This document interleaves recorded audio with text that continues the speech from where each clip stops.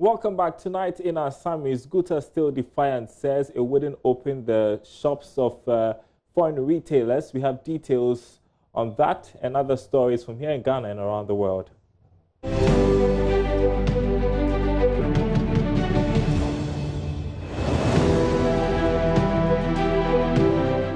The Minority Caucus in Parliament has served notice to hold Finance Minister Ken Ofori-Atta and the Governor of the Bank of Ghana to clarify issues surrounding the new higher denomination Ghana cedi notes. The two are also to clarify government's position on Ghana's commitment to adopting the new regional currency, ECO.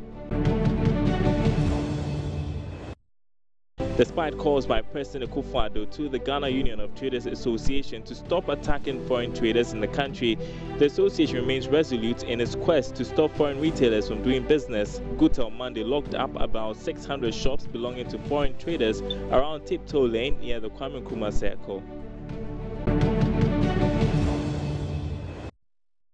Meridian Port Services, the leading terminal operator at the Tema Port, has been directed to cease upfront charges on containers in the Red Channel category at the Port of Tema.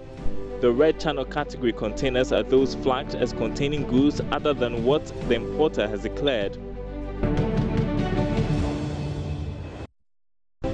Chinese telecoms giant Huawei has launched a legal challenge to a decision by U.S. regulators to classify it as a national security threat.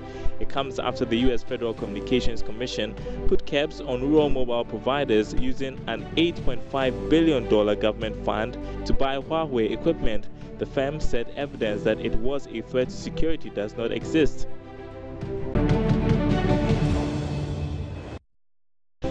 A nationwide strike has severely disrupted schools and public transport across France. Workers are angry at being forced to retire later or face reduced pensions.